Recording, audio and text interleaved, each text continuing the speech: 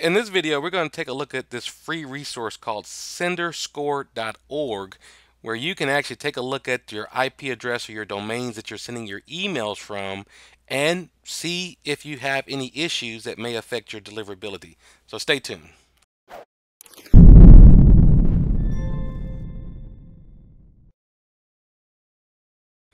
Hey everybody, this is David with TechSmart Boss here with another video.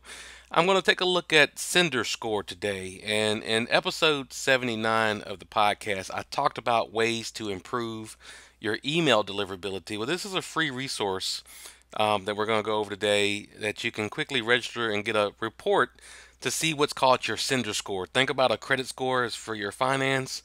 This is a tool that'll give you a score for your email deliverability.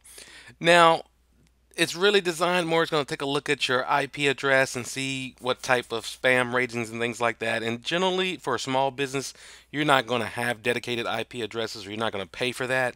But even without that, you can still get some benefit from that. Just some of the corrective things, if you're using like a G Suite or something like that, you're not going to be able to do very much about their IP address other than know that you've got a potential issue there. So I'm going to go ahead and put in my business domain here and click on this view partial report. So without even registering, they're going to give you a little bit of information, not a lot. It's going to go out there and take a look and just make sure I've got a MX record, I've got my SPF set up, and it's going to see if I've got a SSL certificate on my domain, and all that stuff is valid. But you'll see that it actually does collect information about who's sending information from that domain, and the reason it can collect this is because there's just things in the internet, the way it connects, that kind of the backbone of it shares some of this information with the rest of the backbone. And that's how companies come up with these things like sender score. So what I'm going to do is create an account.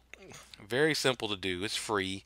They are going to try to upsell you to their paid service once you have that. But I'm going to go ahead and set up an account. So I'm going to probably blur out much of this information. This is just a standard form that you're going to fill out. I'll put in my business email for this one. See how fast I can type. Maybe we'll speed this up on the video itself. Where is Nevada? And I'm in software and internet. And I'll blur out my phone number. No need to put that in the video. And I'll just say don't know. And I'm not a robot. So kind of a long form there. But let's go ahead and take a look at this. Now I'm going to pause the video and go out there and get that confirmation. 1 second. Okay, I'm back and I have now confirmed my account. So let's go ahead and log in and take a look at what that complete report is going to look like.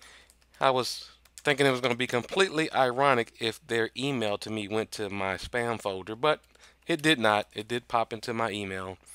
So that did work fine. So let's go ahead and register for their free account. This is my little Remember password manager. I definitely recommend you use one of those.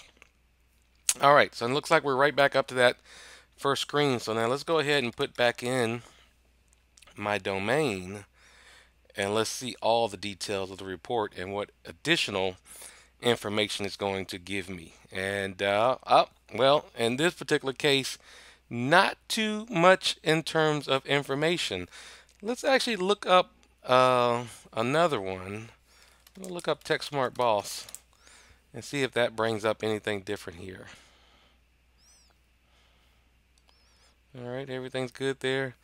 And again, I'm not getting a lot because I don't send a lot of email, and I don't have a dedicated IP address, so it's not finding a lot on my domain. I'll tell you what I'm going to do. I'm going to actually grab an IP address that Google is using to send my email and put that in there. So hold on 1 second while I get an IP address.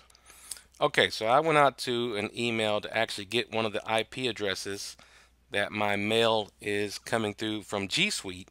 I'm going to test this and see what it has on this particular IP address. Let's just see if we can get something interesting from this sender score.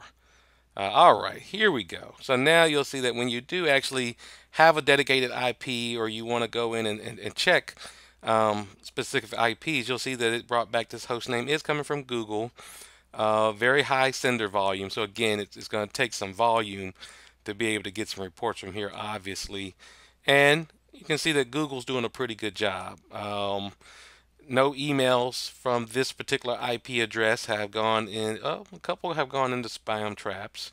Now, that of course wouldn't be me. This is a shared IP address that Google is going to monitor on my behalf. And you'll actually see here all the different people. This is interesting. You can see who's using G Suite by popping these IP addresses in here. But you'll see 3,500 domains have sent something out through this IP address. Look at that, Yale.edu is on G Suite. And Google's doing a pretty good job verifying it. So this is a tool. I think it's going to be a little bit more useful if you've paid for dedicated IP addresses for your outbound marketing emails, either through SendGrid or wherever, whatever marketing tool you may be using. But it's also just as free, and it's just a nice check to make sure that you don't have any things on your particular domain that's blacklisted, especially if you have some volume that it'll pick it up. So hopefully you enjoyed this. You got something from it. Take a look, check it out. Listen to episode 79 of the podcast. And if you like these kind of videos, subscribe to our YouTube channel. We're putting out one video each week.